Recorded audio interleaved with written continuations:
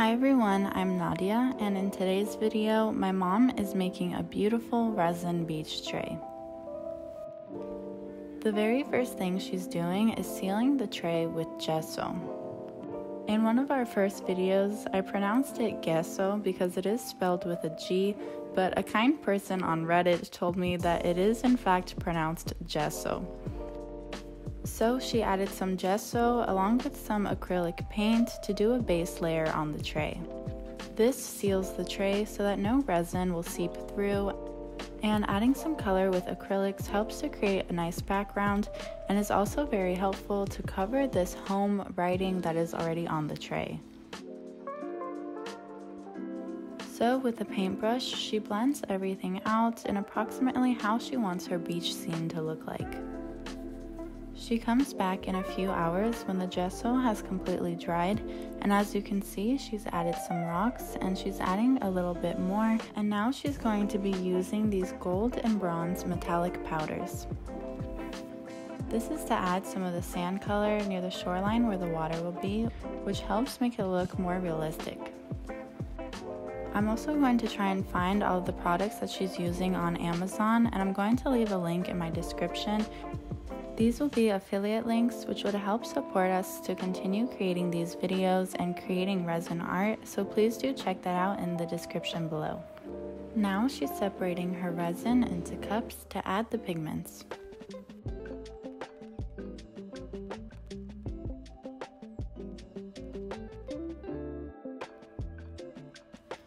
Before she adds the pigments, she pours the clear resin onto the bottom of the tray where the sand is going to be.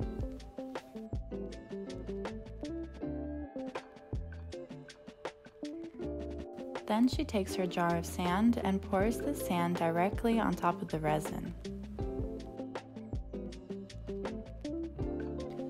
Once the tray was finished, my mom did mention that if she were to do it again, that she would put a thin layer of sand mixed with resin first, and then add the rocks, and then sprinkle sand where she felt that it needed more. The way that she did it here, the sand covered some of the rocks that she didn't want to be covered. Now she's going to be mixing in her pigments, and the first pigment that she's using is acrylic ink in the shade Turquoise Deep. She adds a few drops and mixes it well for a few minutes, and then pours some into another cup where she's going to be mixing pigments. She takes Just Resin's pigment paste in the shade Breakfast at Tiffany's and adds a little bit into that same cup with the Turquoise Deep acrylic ink. And she mixes the two pigments together in the resin for a few minutes. Again, make sure to check out my description to purchase these products. Now she's going to be adding a little bit of white pigmented resin, and she's using Cast and Craft.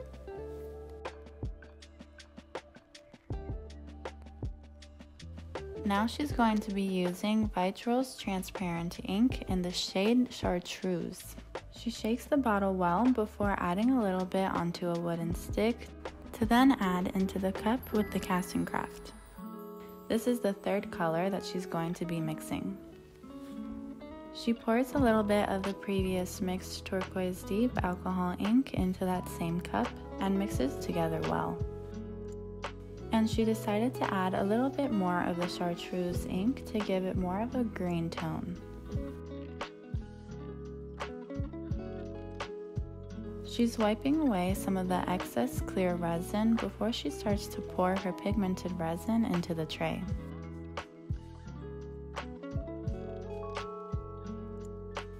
She starts by pouring her darkest shade of blue at the top of the tray, and the other colors follow. She pours the lightest at the bottom, and with a makeup brush, blends everything together.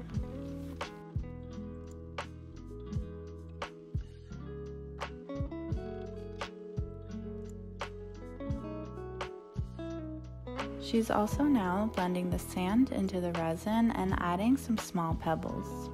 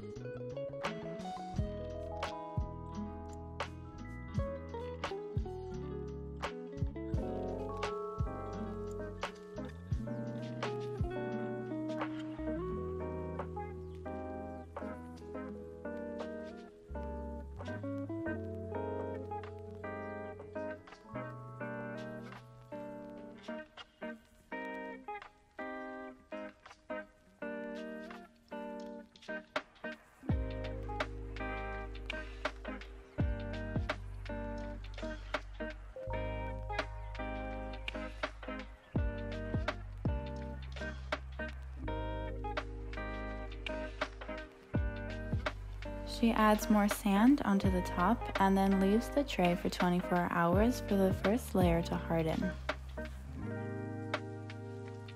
Now that a day has gone by, she's ready to add her second layer. She places some new rocks and starts mixing in her pigments. She's going to be using Deep on D's Ghost Pearls in Heisenberg Blue, and this will add a beautiful shimmer into the resin. She takes a small amount on a wooden stick and adds some into 2 of the cups. Now she's going to be mixing in her blues, and the first thing she's using is Deep on D's alcohol ink in the shade Intense Teal.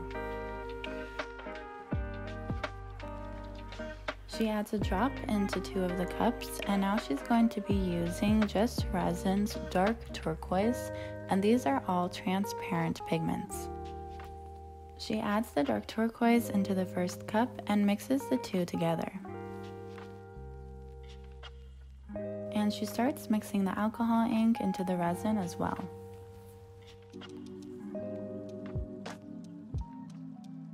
She takes her clear resin and pours a line along the shoreline where she wants her wave to start.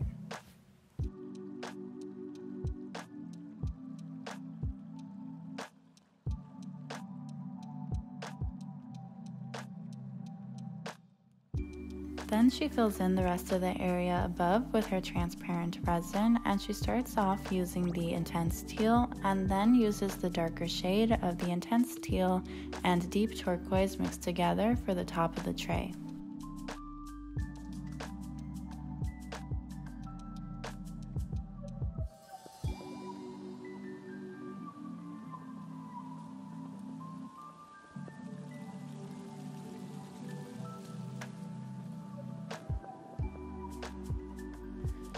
She uses a torch gun to pop any air bubbles, and she's moving the torch gun in a quick manner to be careful not to burn the resin. Now she's using the same makeup brush that she used earlier, and she's blending the resin together and making sure that it's reached all of the edges.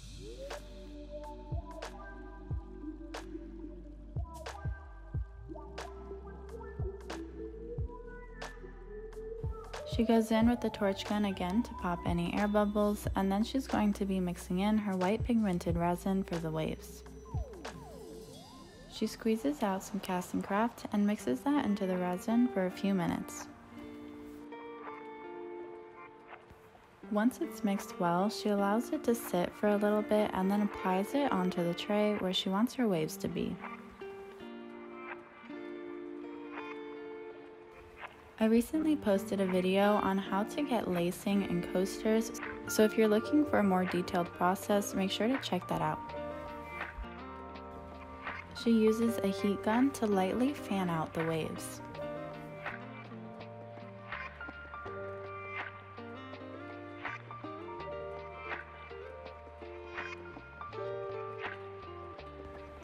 She goes back in with a little bit more of the white pigmented resin, and she's using a wooden stick to carefully apply it. Then she uses the heat gun again to blow out the waves.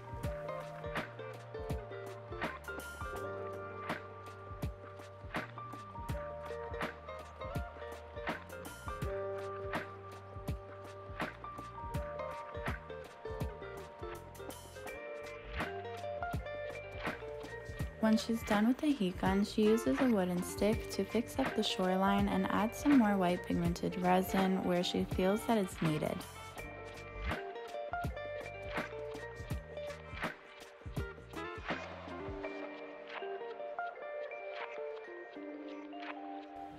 She added a heat-resistant top coat, and again I have a video on that whole process and showing which brand we use, so I will link that in the top right corner. If you're interested, feel free to check it out.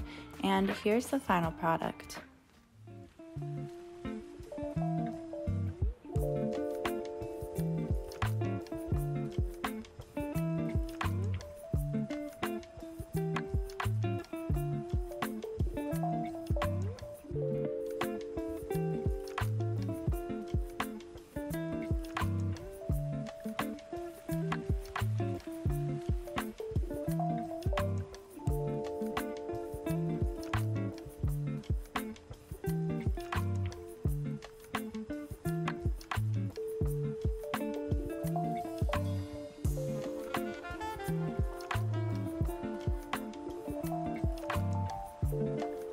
Thank you guys so much for watching. If you like this video, subscribe to see more videos like this in the future.